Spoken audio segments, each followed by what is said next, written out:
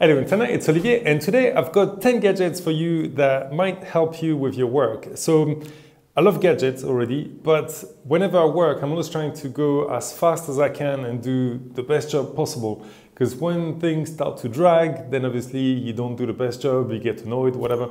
So I like to work quickly, and people know me, know that I paint quickly. But sometimes it's thanks to those gadgets. So I've got 10 here, and I'm going to tell you what they're for. So basically, I'm not going to talk about this stuff. This is your typical battery bank, you know, to charge your phone or whatever. They're super useful, definitely have them, but that's obvious. I'm not going to talk about that.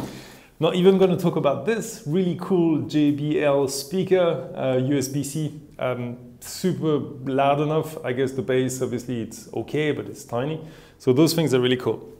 Now what I'm going to talk about, I'm going to start with the most boring, and that's, so nothing is sponsored, obviously. The first one is Snapseed. Snapseed is what I use when I do my doodle grid, but also when I'm retouching my videos, my pictures. It's a really good tool. It's kind of like Instagram for retouching, but better, and it's got way more things. You know, you can change the shadows, highlights of only one section of an image, not the whole thing. It's really useful. So gadget number one, I'm going to give it to Snapseed. We've got to keep remembering to look at the camera here, not the screen, but it's just, you know. Okay, number one, Snapseed. Number two, we're going to go with this one. So this is something I got in Leyland, a shop in the UK that I like so much. And this thing is absolutely brilliant. Let me see. So how this works is when you've got a brand new roller and you finish painting, whatever, instead of having to put it in a bag, because what you want to do is get rid of the oxygen, not have any oxygen so the paint doesn't dry. Normally, over the years, what I would have done is just put a plastic bag, but there's always a little hole, and then, you know, it becomes useless and it goes everywhere. It's a bit of a mess. This thing is brilliant. It's made of rubber. There's a bit of plastic as well.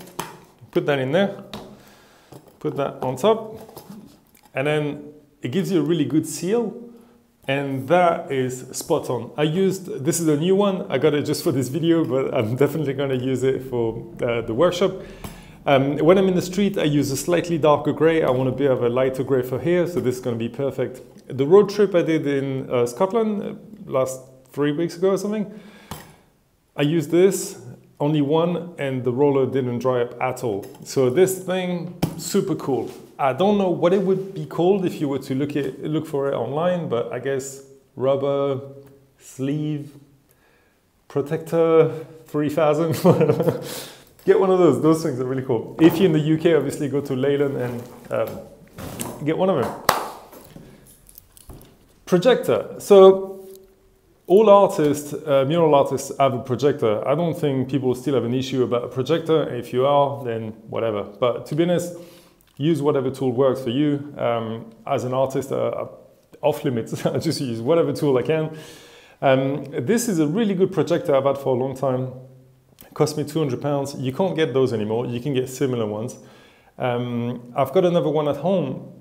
The only thing is it's so good. It's also got Android, so you can watch like Amazon Prime and whatever, so I'm using it more as a TV, like a massive, literally this entire wall could be filled from about 4 meters, so it's really good. But you get different ones, and this one's got a battery, which is very useful on the job. The thing is, I got caught out before, and the battery works, but then eventually, you know, it just runs out mid-tracing, so it's annoying. That's 480p quality. You can get some that are 1080p. The one I've got at home is 1080p. There's an increase in quality when you're projecting an image. Your black lines around whatever you're tracing, they're a lot thinner and cleaner. So 1080p is really good, but if not, you get one of those, portable, really good. They got all kinds of like USB and micro SD card attachment, whatever. You don't need to, I mean, before when I started this, I used to have my laptop, an extension lead, the projector, a tripod, blah, blah, blah, a full suitcase just to project an image. Now, I can literally turn this on. There's an SD card in there. actually that's how I traced my logo. And I'm going to let that boot and I'll show you in a minute how that works. Okay, number 4, we're going to go with this. So this is a massive phone that I got. I like small phones, but I got so I've got 2. I got this one for tracing. This one's is by Ukitel, weird name, and it's 7 inches. And the battery in this thing, I haven't used it in 2 weeks and the battery is still no problem, you know, working fine. So whenever you're tracing an image, you've got a really nice big display to work with. This one was £200, including the protective thing, whatever. Got it on Amazon. This for tracing is perfect. I've got a small tablet, which is 8, I think. No, is it 8 inches? Oh yeah, it must be. So that's 8 inches. The battery is always low on this one. 8 inches, 7 inches. When I'm painting, I got big hands, but it's not comfortable. I find this for painting, it's super, super useful. And it's bigger than my phone, so it's more better. So number 4, we're gonna go with the phone. So just to show you this thing. So this is cool because it's actually got a mouse pad. But don't ask me because you can't get those anymore. But you can get similar ones. So like in this case, got my logo.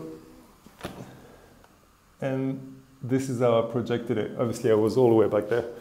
So portable projector with a battery, definitely a good one. Okay, what are we on now? 1, 2, 3, 4, 5 maybe?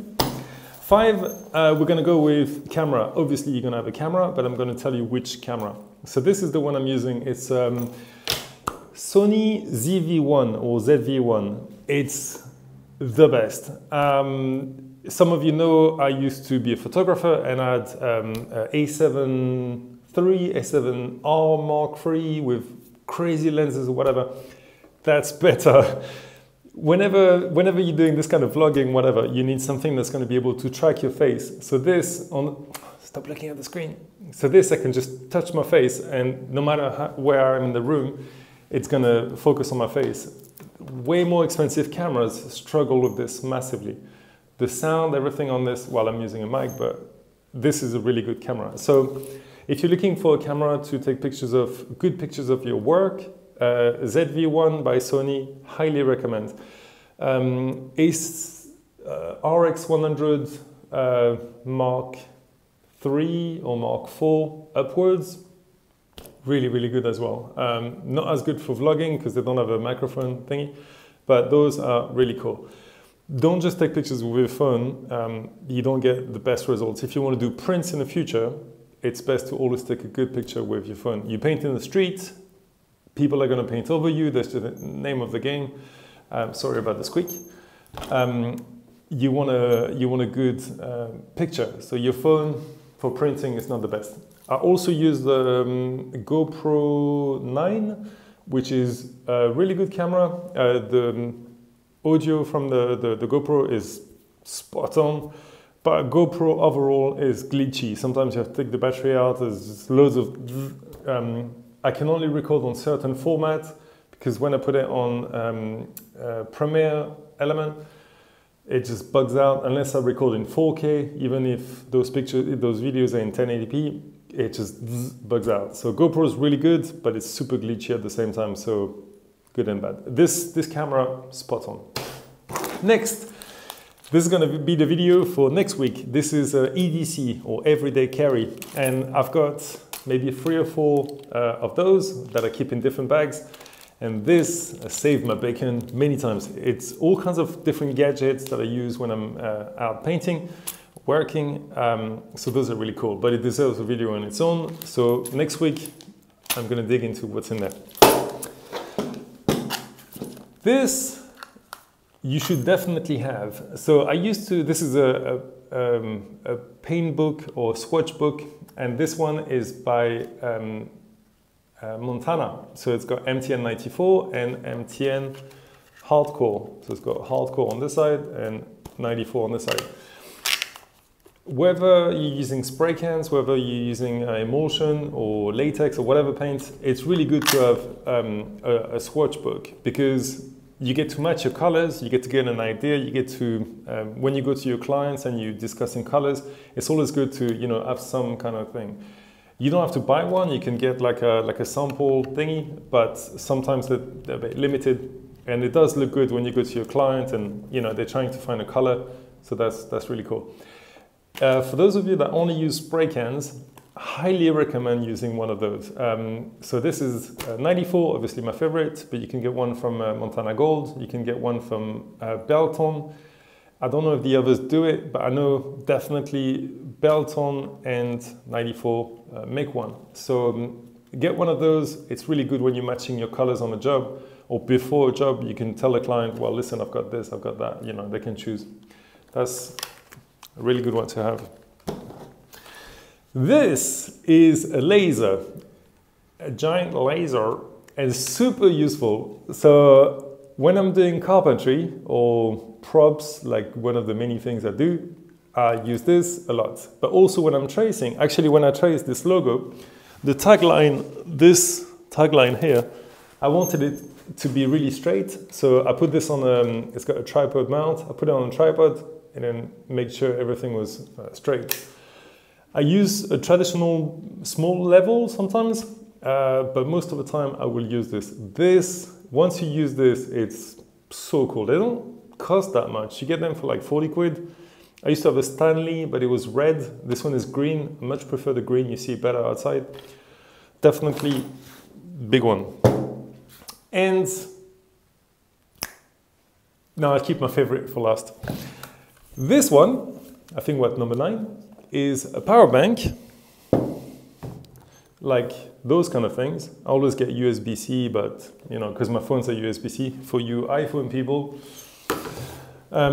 this is really cool. This is an AC power bank, so you can plug things in. So this has got like the UK plug. You can get one with a different thingy, and actually when you buy this, it comes with an adapter. It's also got a USB-A, USB-C, and it tells you how much is left. You can get different types. I've got another one that's a bit bigger, but I find this one is small and is perfect. Why would you want this? So when I'm using the projector and I'm on a job, most projectors will work, will be brighter, this one especially, when they're plugged in. And as opposed to having to rely on an extension lead, an extension cord, and then trying to find a socket and all that stuff, I find it a lot easier to plug this into this, and then it's just no drama. It's not going to power your lawnmower, but it's, because I think it's about 100 watts, maybe. This one's 65 watts. The other one I've got is 100 watts. That's going to do all your gadgets, all your USB gadgets. That's going to run them, but also obviously that could run a printer, a laptop, a projector, a camera. If you got LED lights, it's going to power that, no problem. So this thing is really, really useful. And last but not least, my favorite gadget of all that I've had for probably going on 4 years is this thing. So this is absolutely brilliant. So that's my ladder. It goes to 3.20 meters and it goes down to hardly anything.